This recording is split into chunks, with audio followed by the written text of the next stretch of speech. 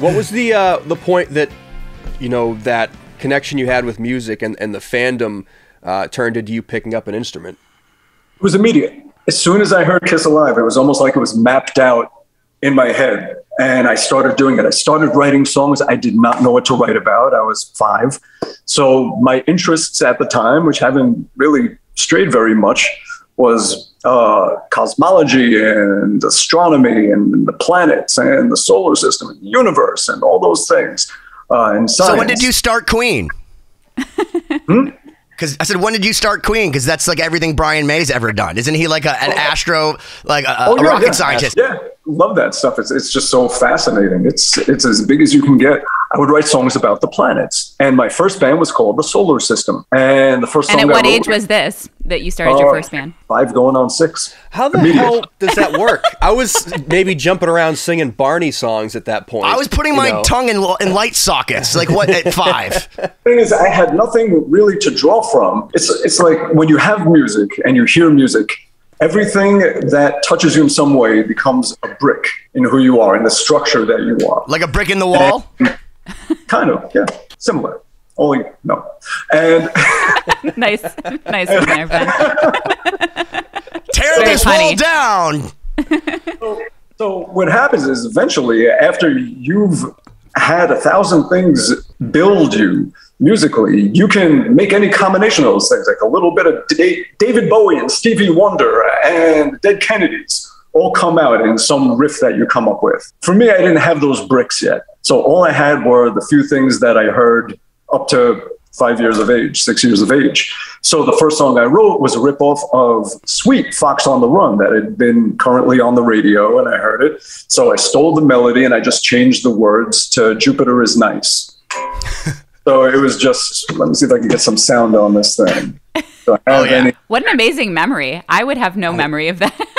Do you notice how everybody like is a savant on our show? Like that's the other thing I thought was very interesting, Ron, was because you didn't say like, you didn't go da da da da. You're like F F F G. Like I don't even know what key I'm in anyway. Like nevertheless with the weird gent tunings now. Well, you're like, oh yeah, he did an F sharp there. I like the minor third. There is a reason I said that, because if I sing the melody, I don't want suddenly like some algorithm to say, hey, you stole the song and you're not allowed to use it. We're shutting down your video. So I said, F, F, F, F, F, F, E, yeah. You're beating the algorithm. But wait a minute, hasn't that happened to you? I think I remember you saying one time that he got you. Didn't you get shut down on Instagram because you posted Sons of Apollo and they didn't realize that you had the copyright to your own song or something? Well, that's the thing is as far as sound recording, when you're dealing with a record label, and we're under the Sony umbrella, big umbrella.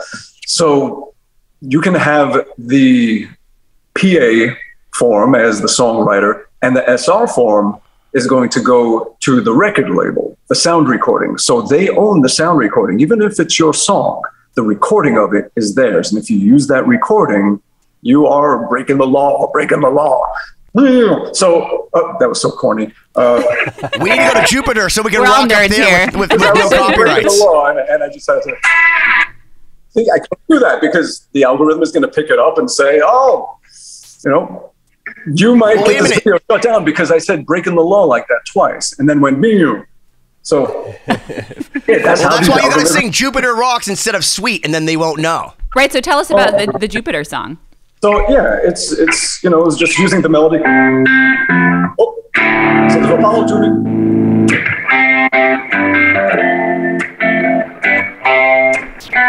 Which is, you know, Fox on the. So it's just Jupiter is nice. Take my advice. I stayed on the ice. Jupiter is nice. And I started with the chorus, just like, you know, she loves you, yeah, yeah. See, I don't want to sing it. It's a better song than I've ever written. So anyway, yeah, so did that. And then it went to the actual first verse. Many clouds of gases, poisonous they are.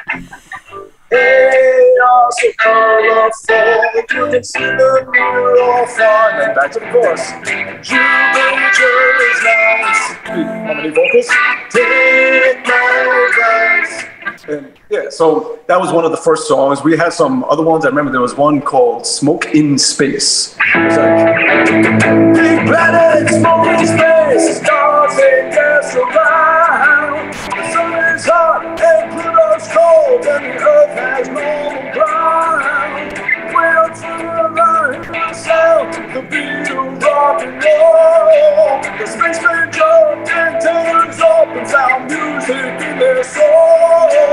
I would like to be there, I would like to be there, I would like to be there, yeah. I would like to be there. Gotta have like the claps and stuff. I would like to be there.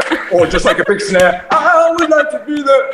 And everything we wrote, when I put a band together, which was my brother on drums and my neighbor John on guitar, and he sang mostly, and everything we wrote was sort of Kiss inspired because that's what we were into. So we had one song that sounded like Firehouse in reverse. It was like this drudgy, just like.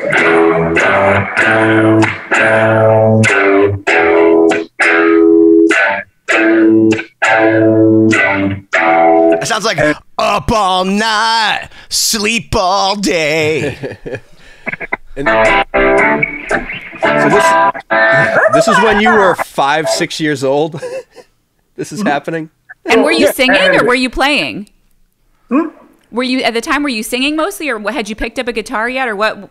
Where were you at with that? Way too shy to sing. So I would write and I would sing when no one's around, just kind of whispering into my hand. But if there are any human beings around, I would immediately just crawl up into like a little potato bug circle and just flick away. But I figured out how to multi-track record, which is you take a cassette recorder, you put it in the corner of the room. We have our little kid-sized nylon string guitars, and we go to it and we play our guitars. So John's doing this, and I'm doing my riff.